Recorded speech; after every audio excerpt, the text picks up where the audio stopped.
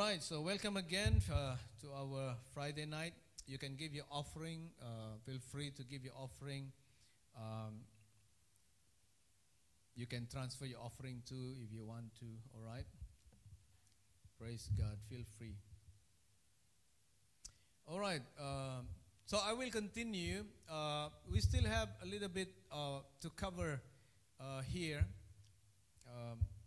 I was a little bit occupied, so I did not add the notes here, but I will do that to finish this topic, and then we continue with other topic. I think we still have about 4 or 5 topics on the doctrine, the foundation of Christian doctrine. So the doctrine of the atonement, I think by now you begin to understand how important this subject is, the doctrine of the atonement. And last week, we talked about the the work of the atonement historically and doctrinally. And tonight we cover, actually last week we talked about the doctrine of the atonement historically, about the atoning death of Christ, and we covered the false theories of Christ's death. All right, accidental theory, martyr theory, moral influence theory, governmental theory, commercial theory, and also the eradication theory.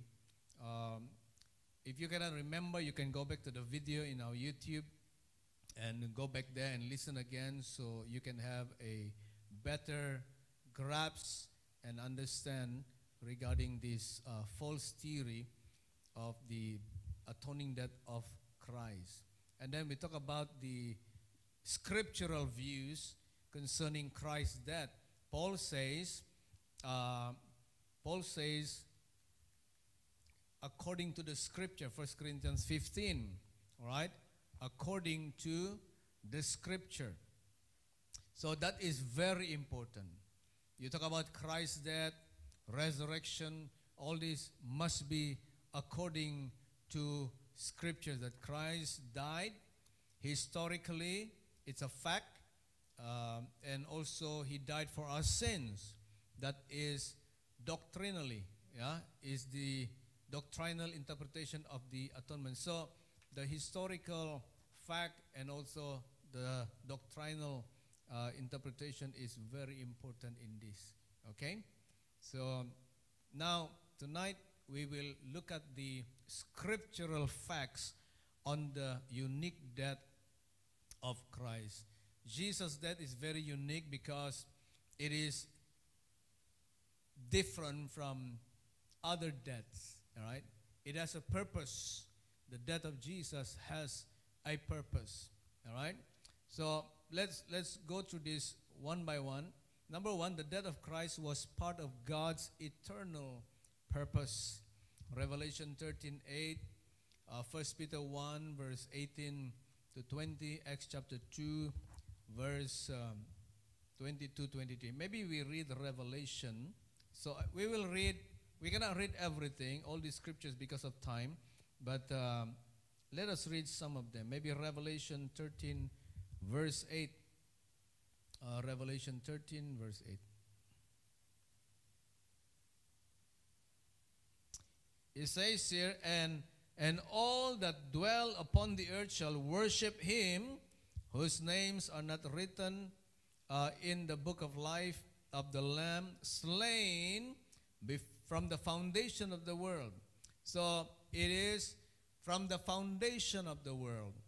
All right, so it has an eternal purpose, because the death of Christ is from the foundation of the world. Let's read another one. 1 Peter 1, 18 to 20. Praise God. Thank God for technology. We have digital Bibles, so it's more quicker to turn there. But I encourage you to read your Bible with your Bible book, all right? Bible book. Use that as your Bible in your house.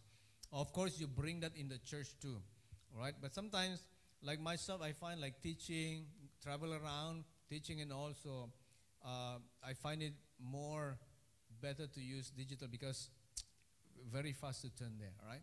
But personally, in the house, I read Bible book. I use Bible book, all right? The hard copy. 18, for as much as you know that you were not redeemed with corruptible things as silver and gold from your vain conversation or lifestyle received by tradition from your fathers, but with the precious blood of Christ as of a lamb, without blemish and without spot, who verily was foreordained before the foundation of the world, but was manifest in these last times for you. So it has an eternal purpose, all right, from the foundation of the world. Before the foundation was foreordained. It was foreordained. So Jesus' death is unique because it was foreordained from the foundation of the world, before the foundation of the world. Number 2, the death of Christ was foretold under the law, the Psalms and the prophets. So when you look at the law, you know, the Pentateuch, the first 5 books of the Bible, the law of Moses and all of that, the book of Psalms, the prophets, even Jesus himself quoted this, all right? In Luke 24, verse 27, verse 44, 45, Jesus said about him, it is written in the prophets, the law, the prophets, and the Psalms. Matthew 5, 17 to 18, all right? It is fulfilled. He came not to abolish the law, but to fulfill the law. So the death of Christ is unique because it was foretold. I mean, how many people out there whose death, all right, that we know was foretold? Nobody, can? There's nobody, all right? Was foretold for many centuries. And this one is not only for many centuries, but from the foundation of the world, or before the foundation of the world. All right? So it was foretold under the law, the Psalms, and the prophets. Number 3, the death of Christ was the chief purpose of the incarnation. He must die. He was born to be crucified. The incarnation was not an end in itself, but the means to an end. So, let's read Mark 10:45. Mark 10:45.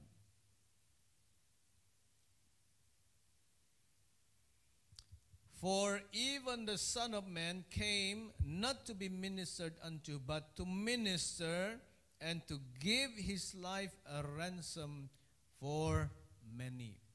So he gave his life for a ransom for many.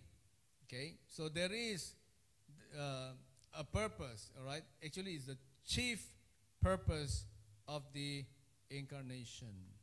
Number 4, the death of Christ is the major theme of the gospel of grace.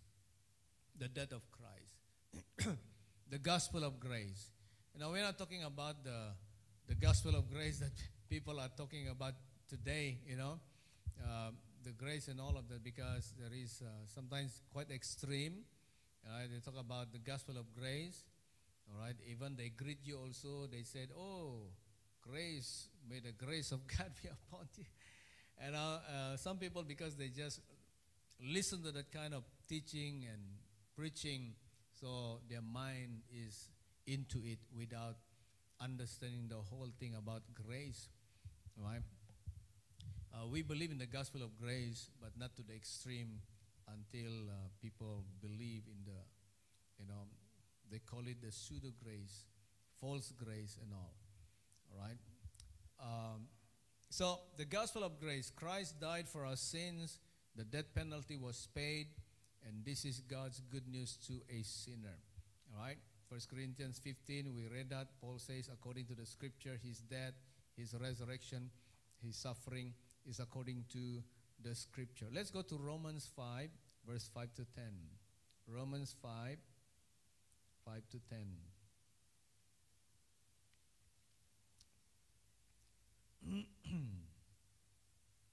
He said, and hope makes not ashamed, because the love of God is shed abroad in our hearts by the Holy Ghost, which is given unto us. For when we were yet without strength, in due time Christ died for the ungodly. For scarcely for a righteous man will one die, yet peradventure for a good man some would even dare to die. But God commended, or God demonstrated his love toward us, in that while we were yet sinners, Christ died for us. Much more then, being now justified by his blood, we shall be saved from wrath through him. Now, very important to observe that word wrath. Wrath is referring to the end of day, the judgment of God, the wrath of God. So we are delivered, we are saved, means delivered, escape from the judgment, the wrath of God. All right, the judgment of God. For, verse 10, for if when we were enemies, we were reconciled to God by the death of his Son, much more being reconciled, we shall be saved by his life. All right. Very, very powerful. Number 5, the death of Christ is prominent in the New Testament writing. So, the death of Christ is like a major theme, is the major theme, the major subject. We cannot live a Christian life without this truth about the death of Jesus Christ. All right, so there's a lot of scriptures there.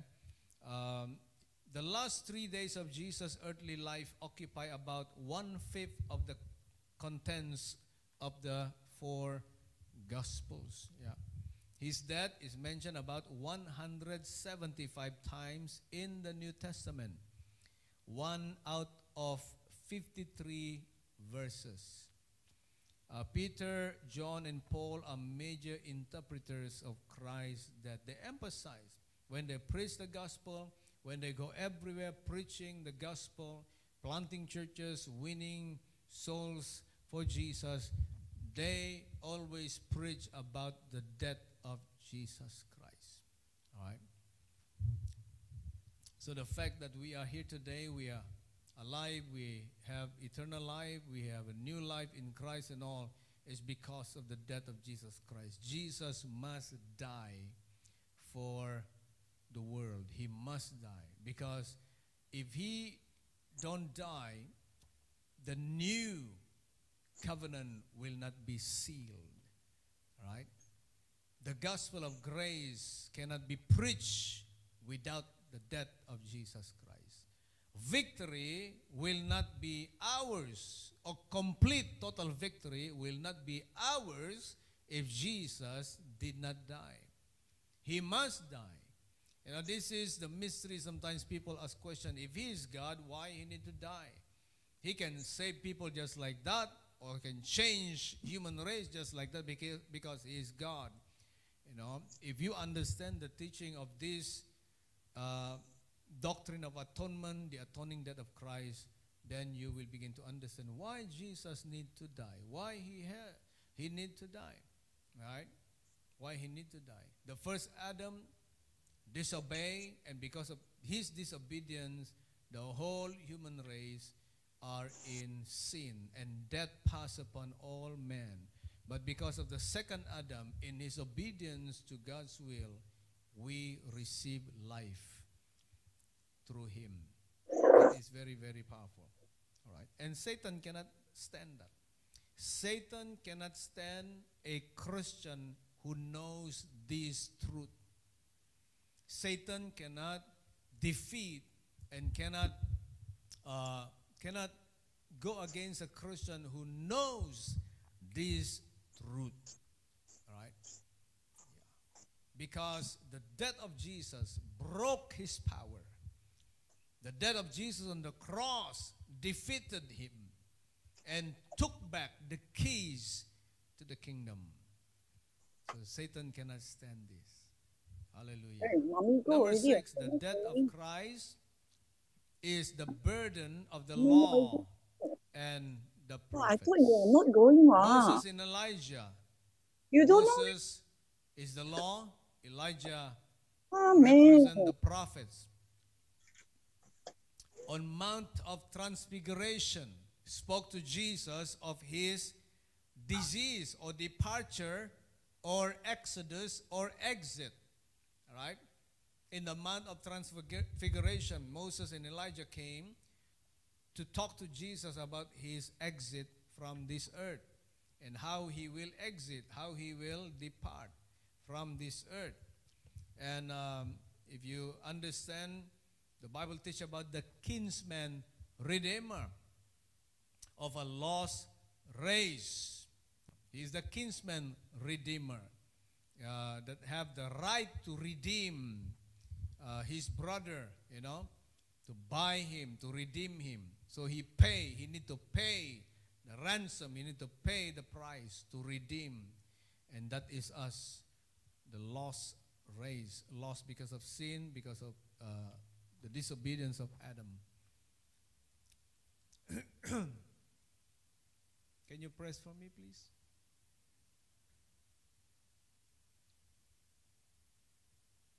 It's not moving.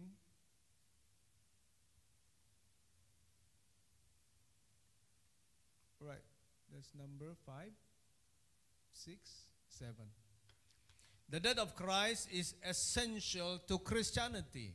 The death of Christ is essential to Christianity. That's why Good Friday, remembering the crucifixion of Jesus, the passion of Christ, is very important. Every year we celebrate that to remind us how important it is, the death of Jesus Christ to us as believers. All religions are built upon the teachings of their founder, who are dead or subject to death. Christianity alone is built upon the death and resurrection of Jesus Christ, its founder. The resurrection attests to Jesus' divine priesthood. The resurrection. Without the death of Christ, Christianity is reduced to the level of other religions. So that is what makes us different, because of the death of Jesus Christ and his resurrection. He's alive. He's not dead. He died, and because there is a purpose why he need to die, to be our atonement, to atone us, to redeem us, to pay the price. He must die. To seal the new covenant, he must die. But he rose again. So that makes us different. We serve a living God. We serve Jesus the Lord who is alive. Number 8, the death of Christ is essential to our salvation. It's important. That's why he need to die, because it is important for our salvation. We cannot be saved without the death of Jesus Christ. He must die so that we will live. All right? He gave up his life so that we can take our life through him. All right? It's important. A lot of scriptures there. You can go to the video later on if you want those scriptures. But let me read here. Christ must die for sin to be dealt with. That is the only way for sin to be dealt with. All right? For God to pardon sin and remain consistent with his holiness, Christ must pay sin's penalty. All right? So, the balance is there. God forgive the sin, yet remain consistent with his holiness. Because he is holy, sin must be judged. You know? He didn't say, oh, okay, you repent and say sorry. Okay, yeah, I forgive you, you are free. No. But God said, okay, you repent, you're sorry, but somebody must die for your sin. Because the penalty of sin is death. So because you sin, you must die. But because I love you, God said, I love you, I want you, so I send my son to die on your behalf. You do not have to die, but there will be a sacrifice. And this pattern has been from the beginning. When Adam fell, because God told them, Genesis 2, He said, the day that you eat this fruit, you will die. So Adam and Eve took the fruit, they ate it, the particular fruit, so they go against God's commandment. They should die, because God said, the day that you eat it, you will die. But then what happened? Adam and Eve did not die. But God killed an animal. The animal died on their behalf. Genesis 3:21. God killed an animal and took his skin, shed the blood, slaughtered it, shed the blood, killed it. It died on their behalf. And God took his skin and clothed them. So the pattern is there. So in the Old Testament, we can see the pattern of this. That's why we can understand that in the New Testament, Jesus must die, because his death is essential to our salvation. We should be thankful and be grateful. Say, thank you, Jesus, for you died for me. I should die. All right? We should be the one who died because of our sins. But Jesus took our place. And he was, Isaiah said, he was smitten, afflicted. He was smitten by God, afflicted. All right? He bore our sins and carried our sorrows.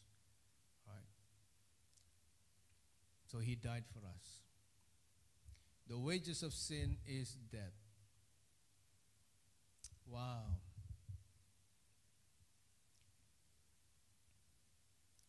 So we can have hope and confidence today to live like that. We're so grateful and thankful for Jesus. Without Jesus, we are nothing. We are nothing. We are doomed for destruction. We are doomed for judgment. But because of Jesus, we have hope. Number 9, the death of Christ was a voluntary act. It's a voluntary act. John 10:17. Let's read that. John 10:17. Sometimes I don't remember that. That's why we have to read it. John 10:17. Therefore does my Father love me, because I lay down my life that I might take it again. Nobody killed Jesus. He laid down his life. The Bible says when Jesus was hanging on the cross, he said he gave up the ghost. He gave up his spirit. Nobody took it from him. When the soldiers pierced Jesus, he's already dead. The spear did not kill Jesus. He's already dead. Right? Nobody killed him. But of course, because of our sin and all of that, that brought him to the cross. Our sins, transgression and all caused him to be nailed to the cross. He suffered, carry our cross. He suffered the, the beating, he was whipped and all. He was crowned with crown of thorns.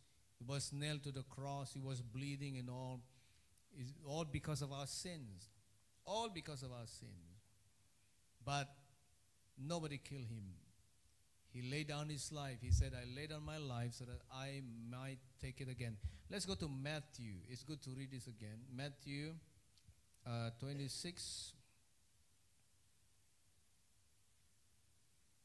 53 to 54. Matthew 26. He said, thinkest thou that I cannot now pray to my Father, and he shall presently give me more than 12 legions of angels? 12 legions, yeah?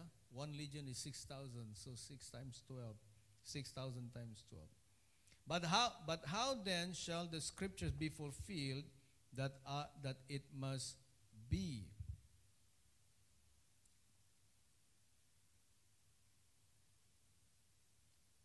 So the scripture must be fulfilled. Isaiah 53:12. Maybe we read that also. Isaiah 53:12.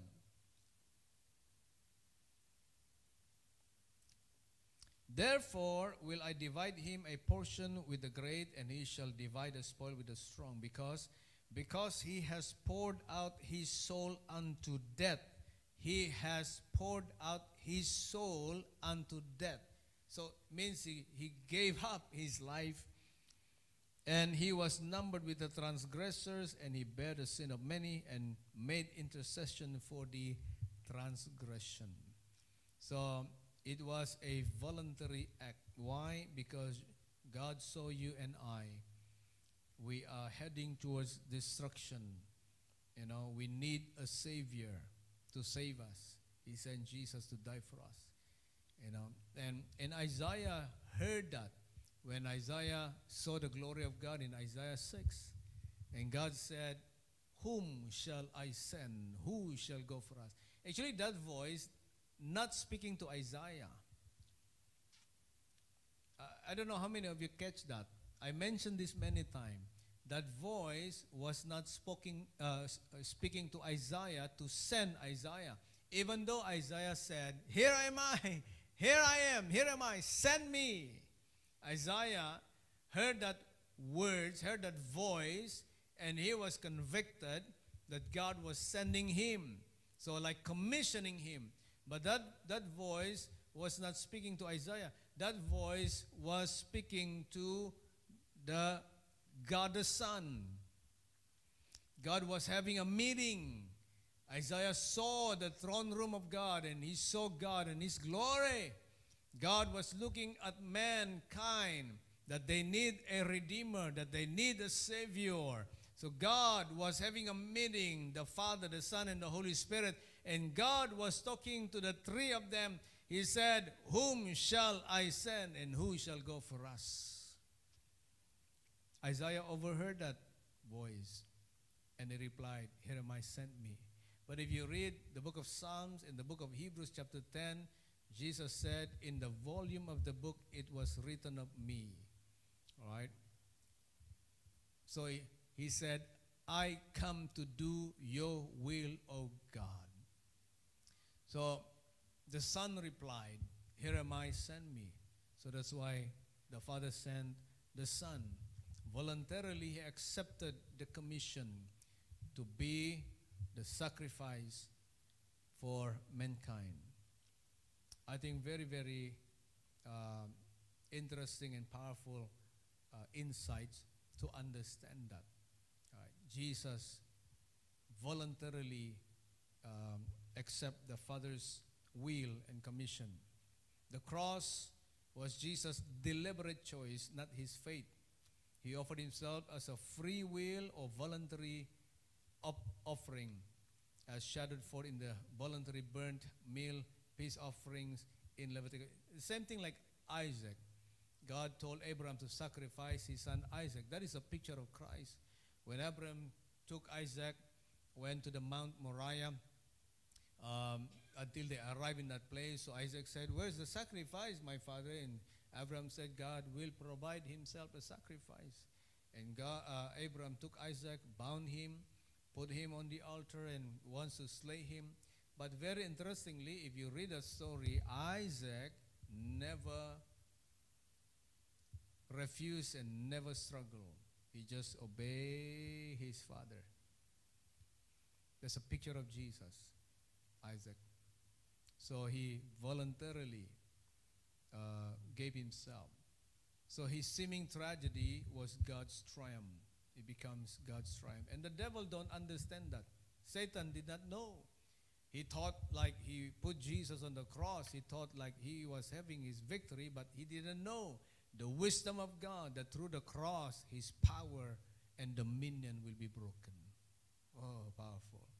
I like that picture when Jesus was hanging on the cross from 12 to 3 p.m. The Bible says the whole place was darkened. Was darkened. You read that? So I take that picture as if that Satan and all his hosts, all his demons gathering together to witness the death of the Son of God, to witness and saying that this is it, we are winning. So they come and gather on that Golgotha to witness the death of the Son of God.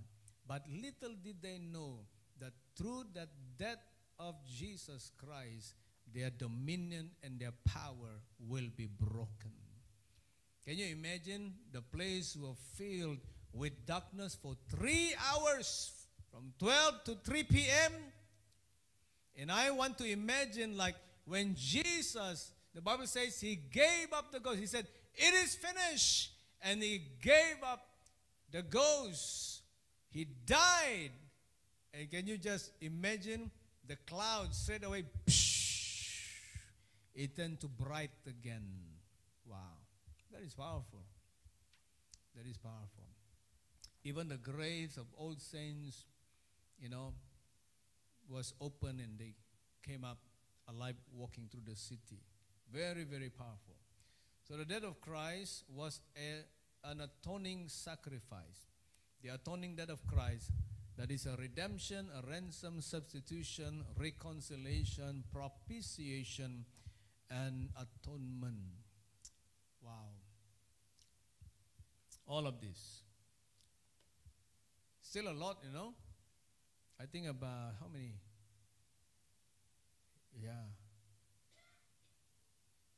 Okay, we can go on. We have 20 actually. So now we are 11. 11. The death of Christ was a necessary penalty for sin. Sin has been dealt with. Only in Christ you are freed from sin. If you believe and you receive Christ in your life, His atoning death and all freed you from sin.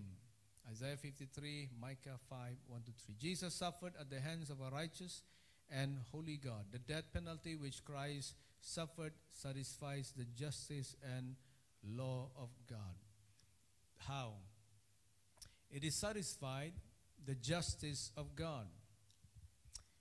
The state criminal have to be penalized for their crimes. God's divine justice satisfied as penalty executed. So, in the death of Jesus Christ, God's penalty was executed. So it satisfied His justice and His wrath. B, it satisfies the outraged holiness of God. God is holy, therefore sin must be judged. Because He is holy, sin must be judged. No favoritism. David, he was judged because he committed sin. Uzzah, when David carried the ark to his place, he put forth his hand, tried to help the ark not to topple. God judged him. The sons of Aaron, Nadab and Abihu, they offered strange fire. God killed them. All right? Moses, great prophet of God. God spoke to him face to face, but God judged him. God said, you cannot enter into the promised land because you disobeyed me. And God pleaded with God. He pleaded with God, but God said, no. It's God's holiness. It's serious, yeah? It's very serious. All right? Adam and Eve, first man. God can say, oh, it's okay. You are my first creation. You are my first human being. You are special, I created you, specially created, You are not born, but I create you and breathe life in you. So it's okay. You disobey me. It's okay because you are my... No, God judged them. God drive them out from the Garden of Eden. So it's God's holiness. So it's satisfied. The death of Jesus satisfied the outraged holiness of God. See, it is satisfied the violated law of God. The law of God was violated, but the death of Jesus Christ satisfies God's justice. So, thus His death was necessary. It vindicated God's holiness because God is holy. Upheld His justice and satisfied the demands of His broken law. Now, who on earth or among humankind can fulfill all of these things?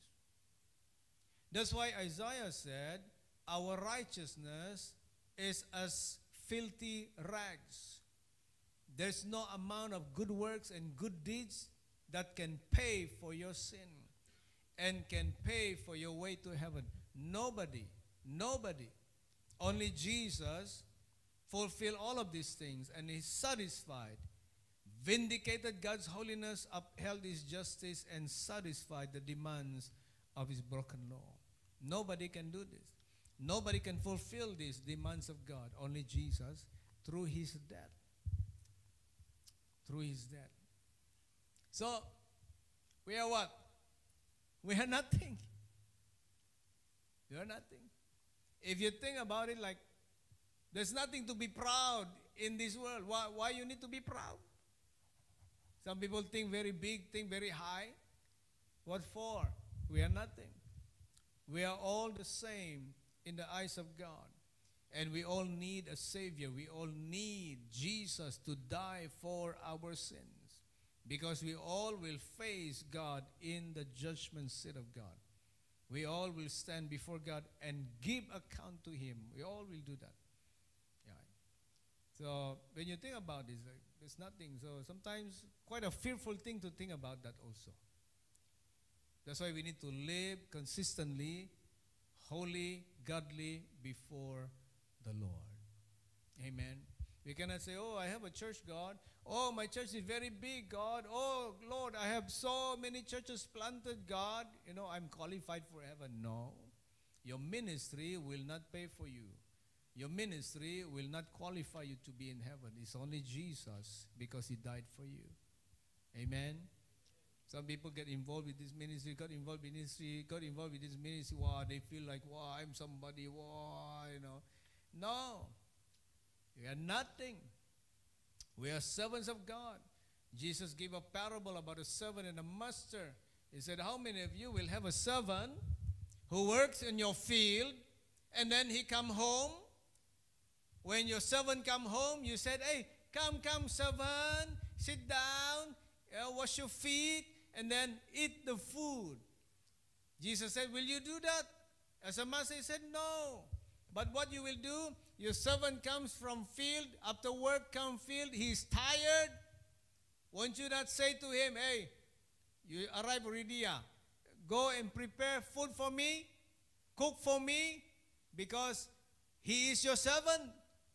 You can order him. And then when all of these things happen, Jesus said, you all are servants, and you serve one master. And at the end of the day, when you stand before God, you will say what? We are unprofitable servants.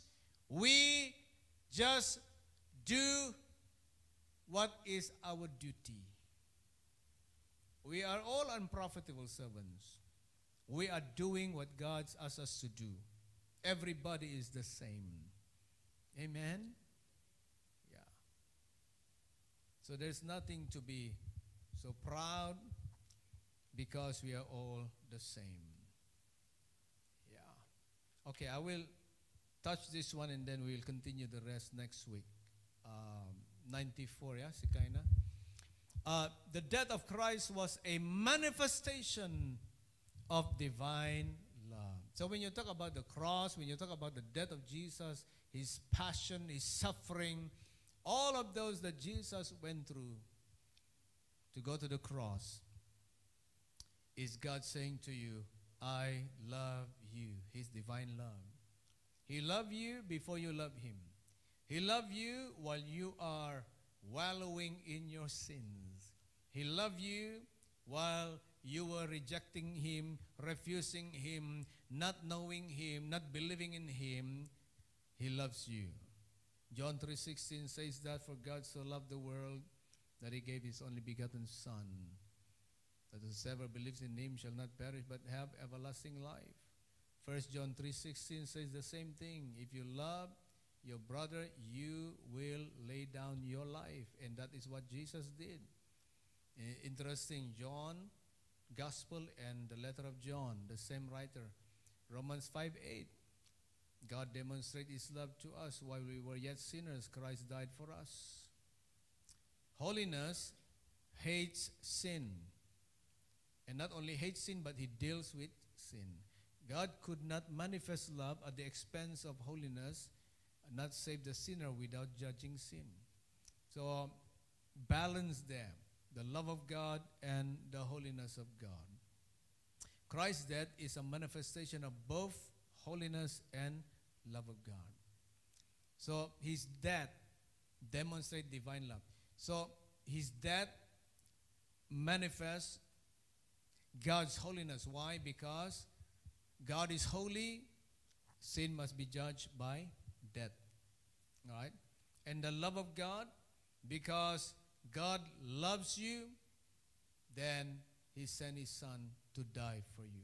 So it's a manifestation, it's a demonstration of the love of God. You know, sometimes we need a revelation of this truth to appreciate God's love for you.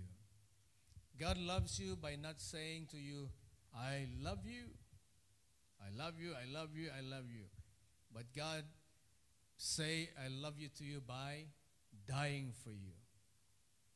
You know, and that speaks more than words itself. He died for you because he loves you.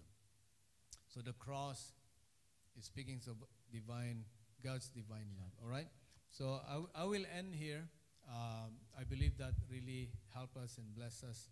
Even though we take time, sometimes I feel like I don't have to stretch so much, but I don't want us to miss many things. So we go slowly, even though we spend a lot of weeks in this. You know, some Bible teachers, like they take the book of the Bible, for example, the book of Jude. The book of Jude is only one chapter, but they teach it for the whole year.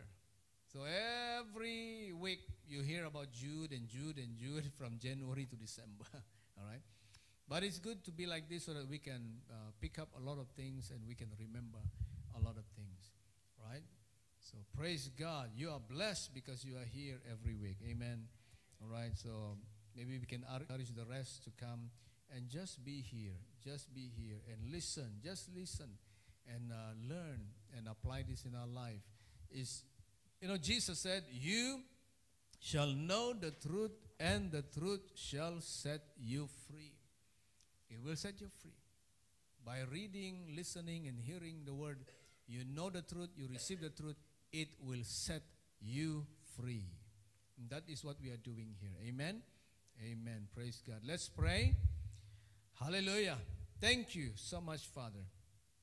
Thank you for your word. We thank you for the atoning death of Jesus Christ. Jesus died on the cross for us. You demonstrate your divine love for us and to us. Lord, by revealing and manifesting and saying how much you love us by sending Jesus to die for us on the cross. I want to thank you for Jesus for dying for us voluntarily. He gave up his life. He laid down his life so that he may take it again. Jesus gave up the ghost for us. Jesus responded to the Father, here am I, send me. Lord, in the volume of the book it is written of me, Jesus said, behold, I come to do your will, O God. And the Hebrew says, by the which will we are sanctified, we are justified, we are delivered, we are saved, Lord, by the will of God that Jesus responded to. Lord Jesus, thank you for your love for us. Lord Jesus, thank you for taking the cross for us. Thank you, Jesus, for your death. Thank you, Lord, for all your sufferings. And because of that, your word says, we are saved from the wrath to come. We are saved from the judgment on the last days. We escape the wrath of God. When God will come to judge the world, we are delivered. We have been escaped from the judgment of God. Thank you, Lord.